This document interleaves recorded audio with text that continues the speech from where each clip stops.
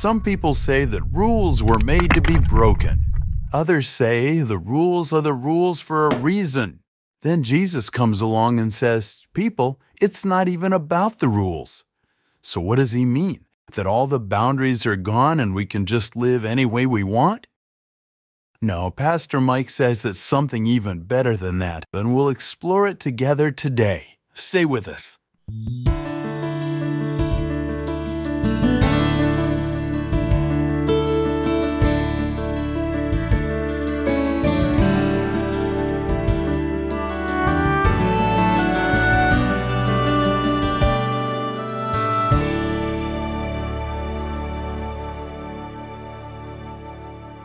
When I was just getting started in ministry, I had the privilege of being a middle school youth pastor. That's right, privilege, 12 to 14 years old, all in the same sentence. And I had a lot to learn. And one of the things that I did was I would visit different youth groups and figure out what other people were doing. And I went to the biggest church in town and asked if I could observe one of their services. And they said, sure. So I got my badge and went to the service.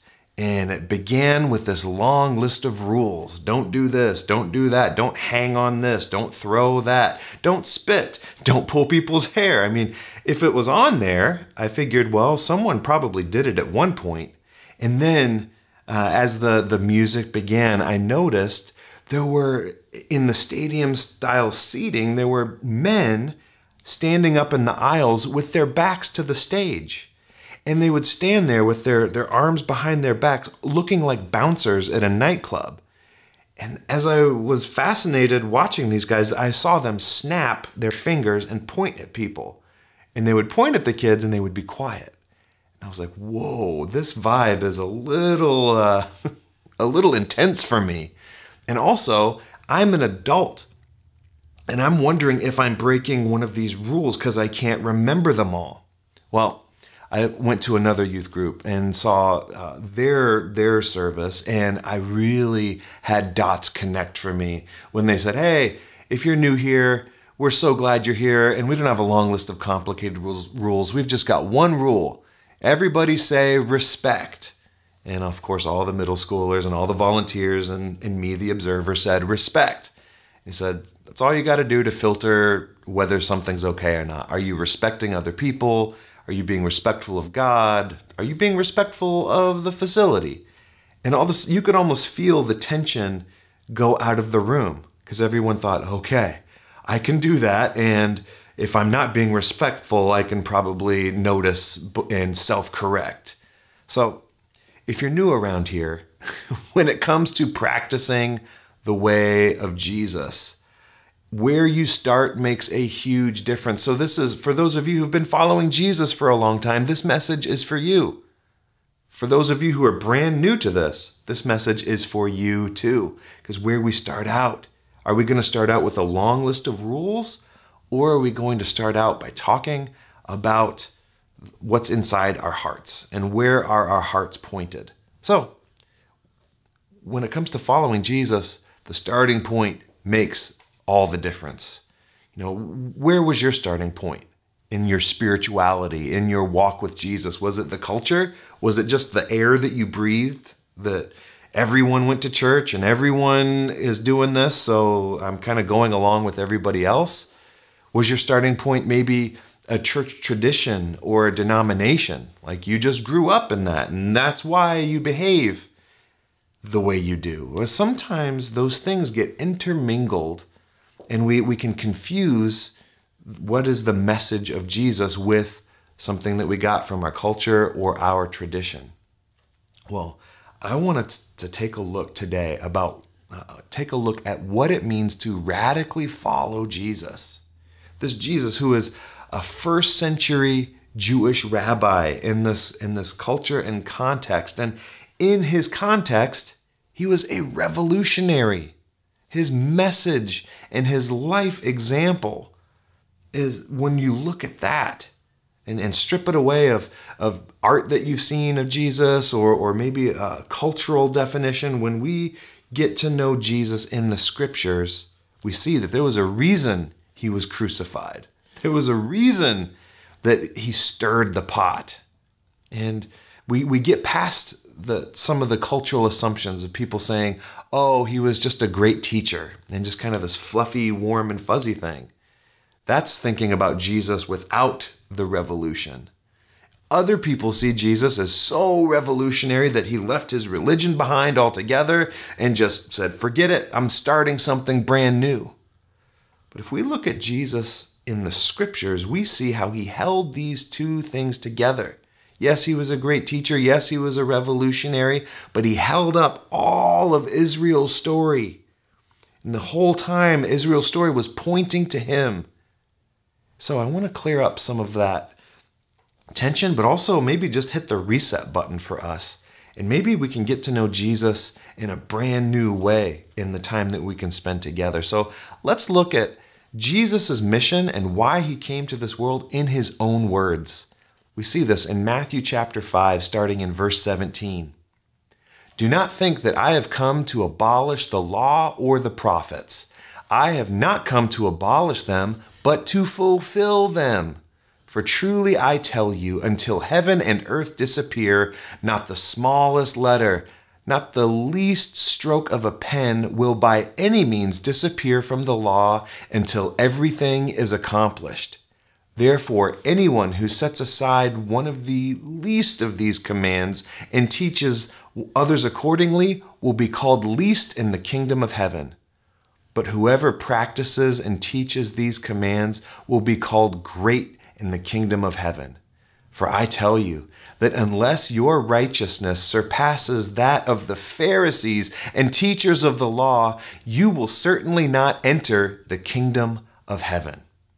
So, for our time today, this is part one. I've got two parts to this. Part one of diving into the teachings of Jesus is love must overcome law. So Jesus is saying, there's a fuss here. I haven't come to do away with the law. What was all the fuss about? Why is Jesus even having to explain that he hasn't come to do away with something, but to fulfill it? Well, let's take a look at just a few of these. We could spend hours and days and weeks talking about all the different examples, but I'll just pick out a couple of them from one of your favorite books of the Bible if you've been around church for a while. Leviticus. What? Okay. Leviticus chapter 11. There's this long list that God was giving to the children of Israel about what you can and what you can't eat. And I'll just pick out a little portion of this passage. In Leviticus 11, it starts out, the Lord said to Moses and Aaron, say to the Israelites, of all the animals that live on land, these are the ones you may eat. You may eat any animal that has a divided hoof and that chews the cud. There are some that only chew the cud or only have a divided hoof, but you must not eat them. The camel, though it chews the cud, does not have a divided hoof. It is ceremonially unclean for you. The hyrax, though it chews the cud, does not have a divided hoof. It is unclean for you. And it continues, and so on and so forth. And I know, I get your emails all the time. You're wondering, is it okay to eat a hyrax? Well, according to Leviticus chapter 11, it was not okay for the children of Israel as they were getting settled into this new life. They couldn't eat the hyrax. So for hundreds of years, this chapter forms the boundaries of what the Israelites could and couldn't eat. And talk about getting something deep into your culture and this effect, it literally shapes you. You are what you eat. Generation after generation eating this kosher food. And we find ourselves in first century Israel. And here comes Jesus, Matthew chapter 7. And after he left the crowd and entered the house, his disciples asked him about the parable. Are you so dull? He asked. Don't you see that nothing that enters a person from the outside can defile them? For it doesn't go into their heart, but into their stomach, and then out of the body. In saying this, Jesus declared all foods clean. This was a big deal. It stirred the pot. After how many centuries of tradition, Jesus is saying, no. It's about the heart. What comes out of your heart is what makes you unclean. Also, in Jewish culture, the Sabbath, the resting for 24 hours once a week.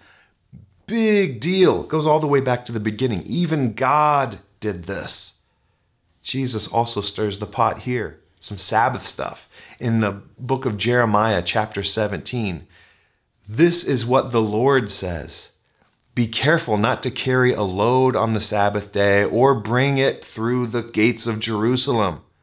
Do not bring a load out of your house or do any work on the Sabbath, but keep the Sabbath day holy as I commanded your ancestors.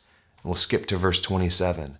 But if you do not obey me to keep the Sabbath day holy by not carrying the load as you come through the gates of Jerusalem on the Sabbath day, then I will kindle an unquenchable fire in the gates of Jerusalem that will consume her fortress.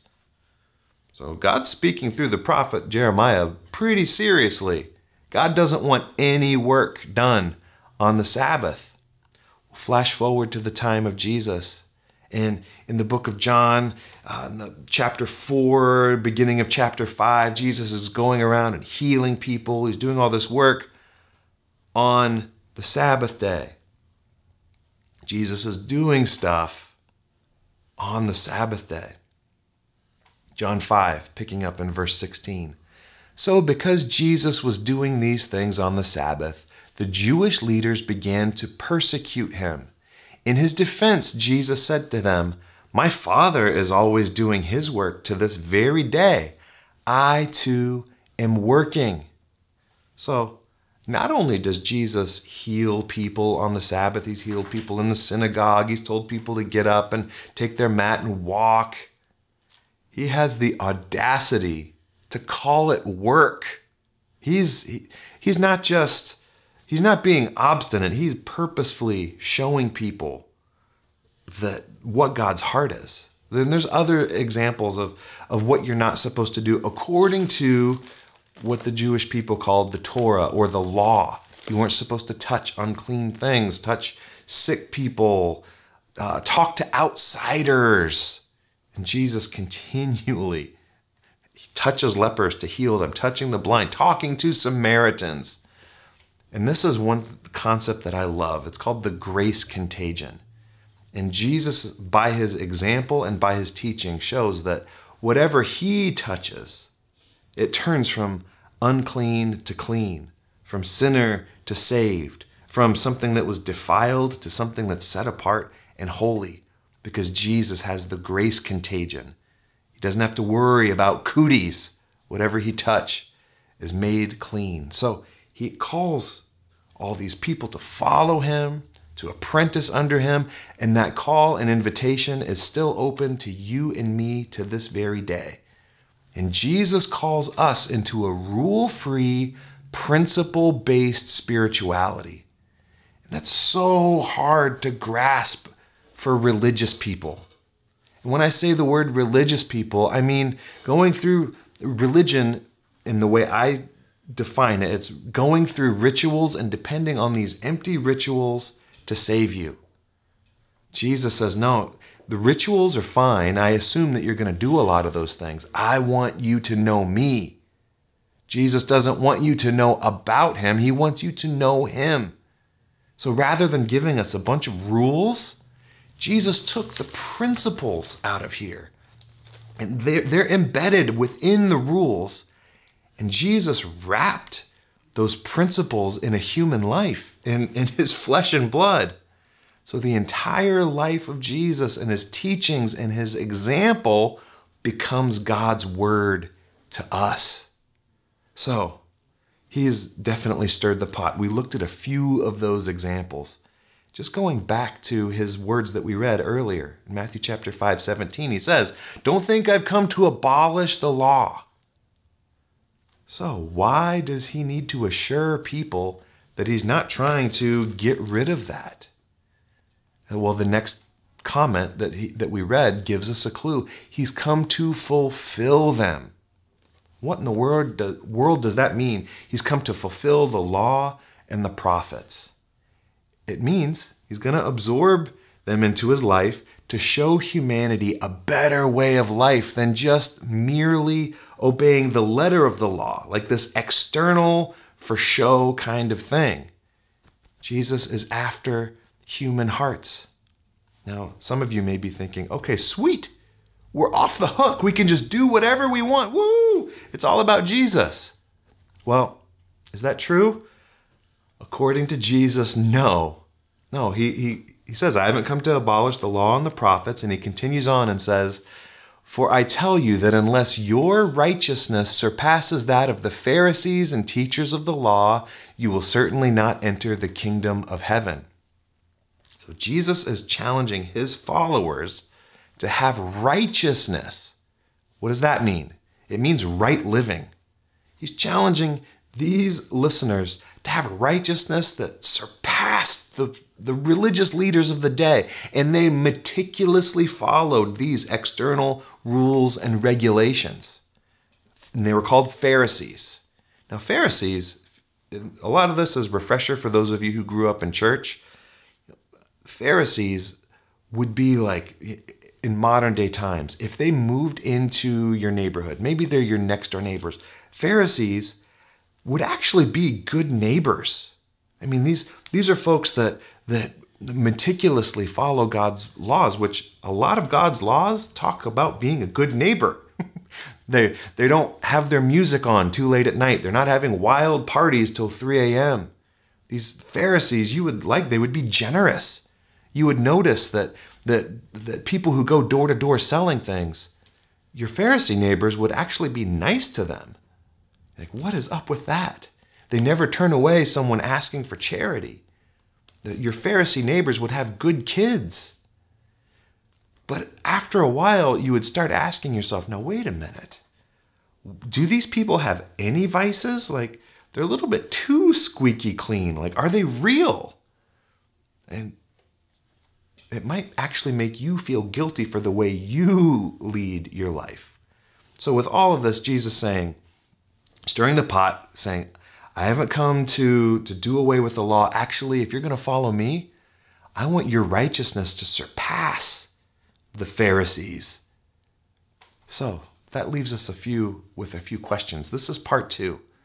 A few questions for this challenge from Jesus to have righteousness that surpasses that of the Pharisees. Another way to say it might be how to be more fundamentalist than a fundamentalist. So how does that affect us today? Let's go back to Jesus' words again. In Matthew chapter 5, verse 13, he starts out by saying, you are the salt of the earth.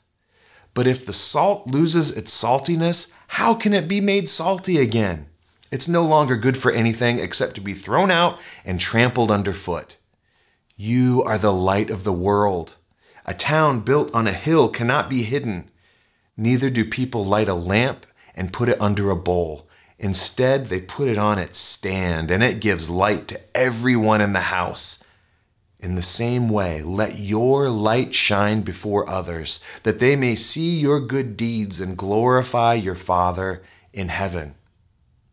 So Jesus, another translation called the Message, instead of saying salt and light, they translate the idea is that when we're following Jesus, we can become the God flavors and the God colors of this world. So let's think about this. Another question. Where does the world need salt and light right now? Where does our culture need the God flavors and the God colors of this world?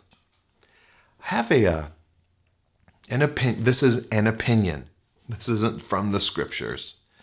I think the most dangerous thing that's out for our souls right now isn't some secret agenda of some people trying to rule the world. I think the most dangerous thing in our culture right now that we need to watch out for is how distracted we are. If you can't make someone sin, distract them. If you make them procrastinate. And we have these weapons of mass distraction all over our culture. We have them in our back pockets. We have them in restaurants. I love my comment my 15-year-old made a couple months ago. We went out, just the two of us. She likes ramen. We were going to get ramen, and we went to a couple different restaurants, which we don't go out to eat very much. So when she walks into a restaurant environment, she's very sensitive to it. And she noticed there's TVs all over this restaurant. I want to talk to you. Can we go somewhere different? Sure. No problem. We get back in the car. We drive around for a little bit. 4 places we went to before we found a place without a TV in it.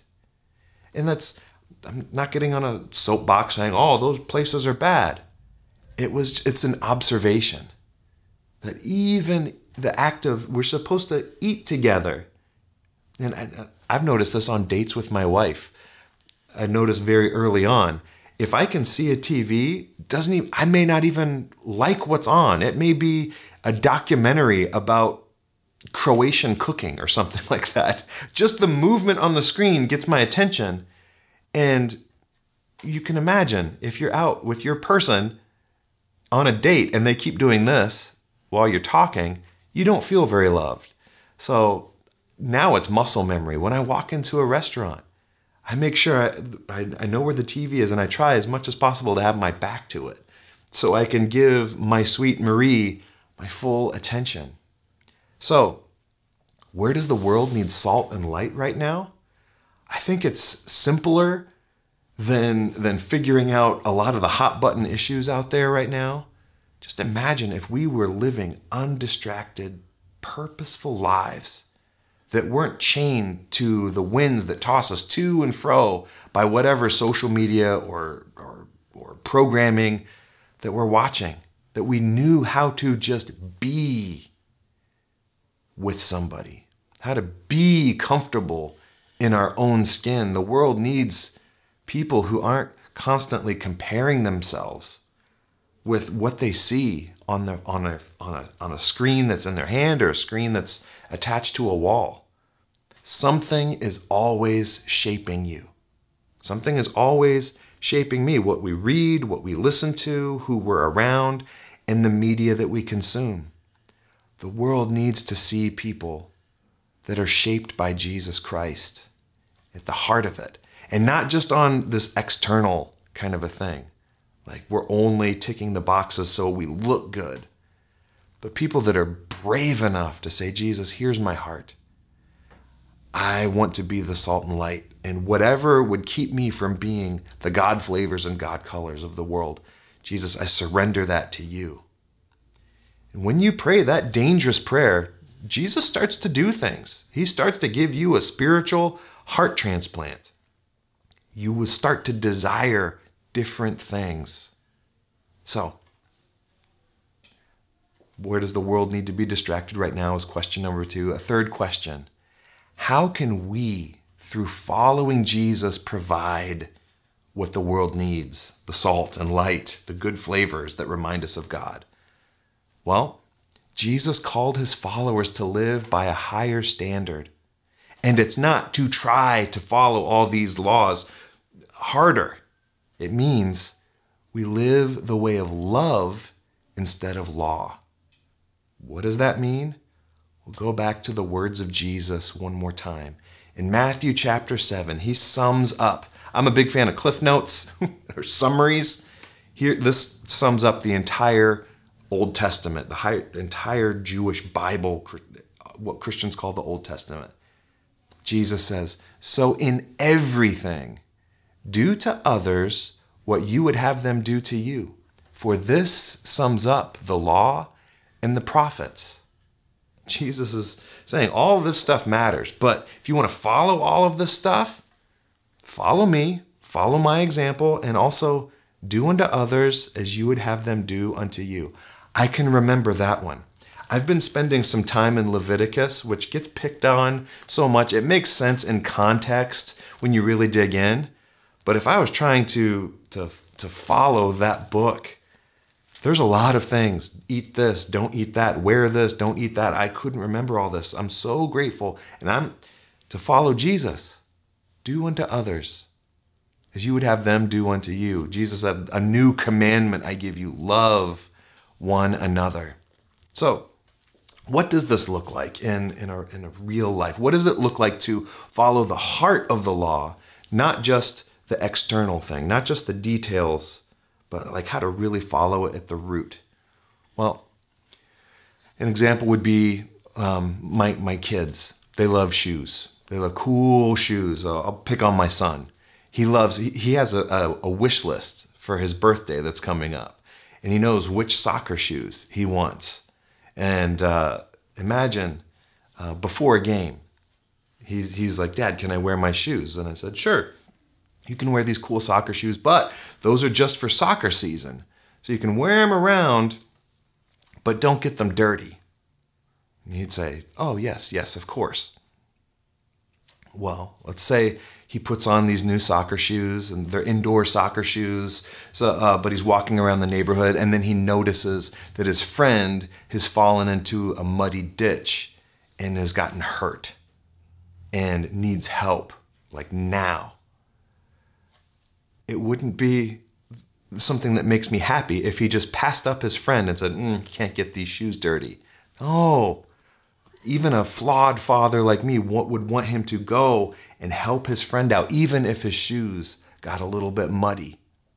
That's the kind of thing Jesus is continually poking at. He came to recalibrate the whole system and to show people what it really meant.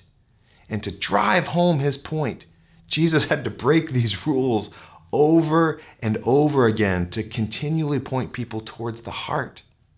For instance, in his famous Sermon on the Mount, Jesus, and I'm going to put it into my own words, Jesus was basically saying, hey, don't walk around congratulating yourself that you haven't murdered anyone today. Have you had an angry impulse in your heart? Have you killed someone in your heart? That's what Pharisees do. They're like, look, I haven't broken any external rules, but their heart was still in need of salvation. The Pharisees could walk around saying, look, I haven't committed adultery with anyone today.